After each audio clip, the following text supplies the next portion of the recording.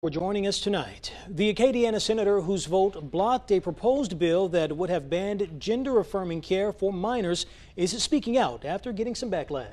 That's right. Senator Fred Mills said he made his decision based on science and data, not political pressure. Newston's Britt LaFasso spoke with Senator Mills about why he says he has no regrets making that vote. Britt has our top story tonight. Britt.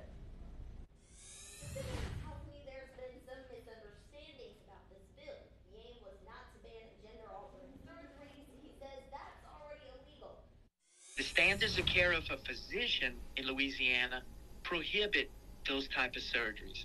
If those surgeries are taking place, then a doctor is committing malpractice. So the law right now protects these children. The main issue Senator Fred Mills says he had was the bill would ban physicians from prescribing certain drugs to transgender children for hormonal replacement or hormonal blocking. And in certain pediatric situations, these drugs are very necessary for a very, very small select group of children. And I always have felt, and I always will feel, that a physician should make the decision of what's best for their patient and not a politician.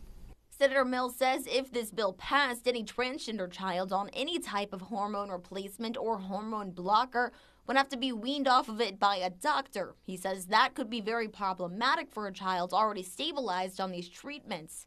In addition, he says there's only a very small population of children on these medicines. And as far as hormonal treatment, that is a very, very, very last effort.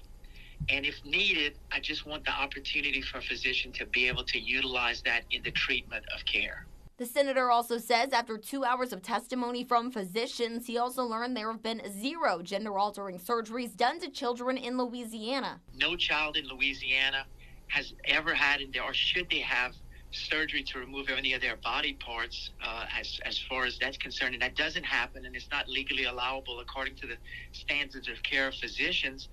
And like I said, I really believe that to restrict a physician to be able to prescribe medication is not sound policy. While Senator Mills faced criticism, he's also had supporters, including Devontae Lewis, one of Louisiana's public service commissioners. Lewis is also one of the first openly LGBTQ people to be elected to a state office. By killing this bill, it showcases that here in Louisiana, we are going to talk truth. We're going to talk fact, and we're going to rely on experts to tell us what's going on.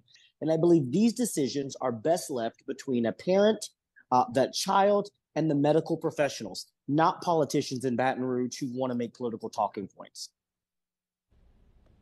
Again, the bill failed Wednesday in the Senate Health and Welfare Committee, but as the legislative session is not over, Senator Mills says it's hard to predict what will happen in the coming weeks. Britt LaFasso, KLFY News 10. Thanks, Britt. Governor John Bel Edwards has said in the past these kinds of bills distract from the bigger issues facing the state. When asked his thoughts on the possibility of the bill coming back, the governor said the Senate should respect the will of the committee and listen to real medical professionals. The legislature has no business inserting itself into that equation.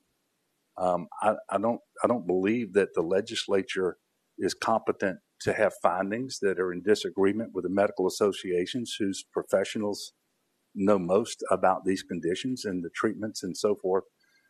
And so I believe the actions of the Senate Health and Welfare Committee were appropriate. But I also believe that the Senate, and hopefully it will, as a whole, will protect the work of that committee. Discharged to the Senate, the bill can be discharged to the Senate with a simple majority vote, which is not unheard of on the House side, where this move happens more often. But as budget talks are ongoing in the last days of session, that could take up more of the focus.